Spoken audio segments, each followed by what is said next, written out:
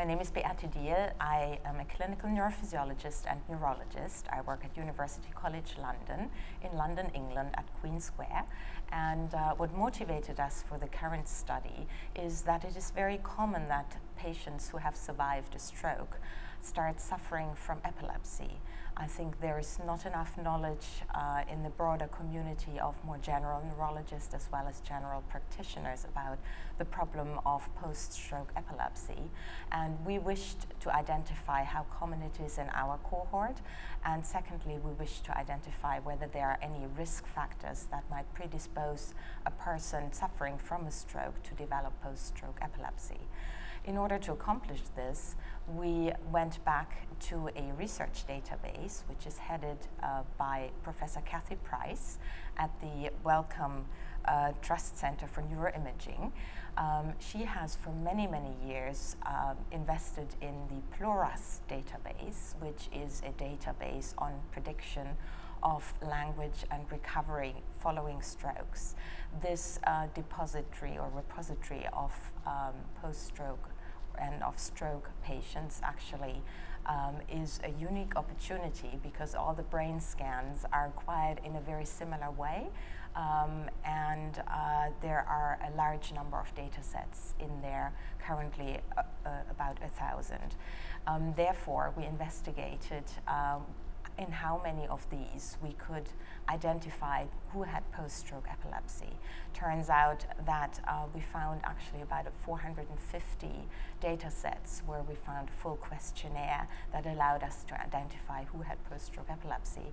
And we then took it further to investigate whether there was any difference in age, gender, handedness in the groups who developed post-stroke epilepsy and who didn't. Firstly, we found a high number or percentage of people developing post-stroke epilepsy, 11%. Secondly, we found there was no difference in gender or handedness, but there was quite a significant difference in age. So the average age of our post-stroke epilepsy cohort was 44 years, whereas people who suffered a stroke and did not develop epilepsy were 56 years old on average. So I thought that was a first important finding.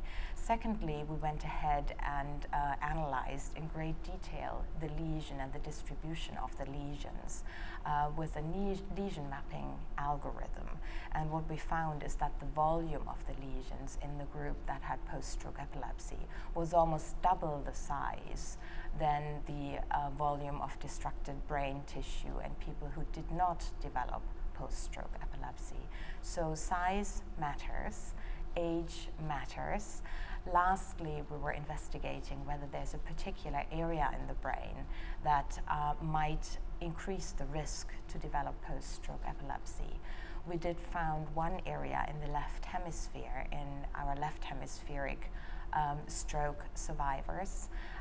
This area was affected in about 2/3 of all our post-stroke epilepsy patients, and only in a much smaller number of the stroke survivors that did not end up having epilepsy.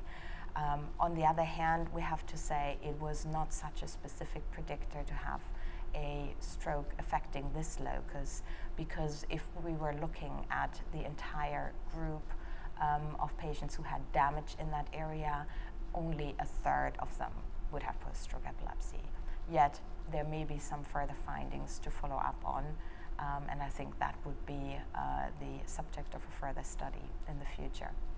I think we have found that young age, large stroke would be a risk factor to develop epilepsy.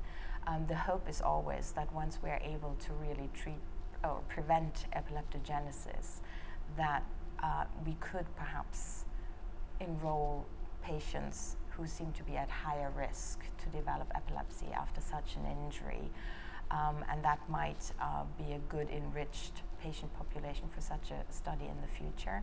I think it is also a fact that might alert clinicians in case people come back and develop spells or paroxysmal events of undetermined etiology, to really be quite mindful that those could be seizures.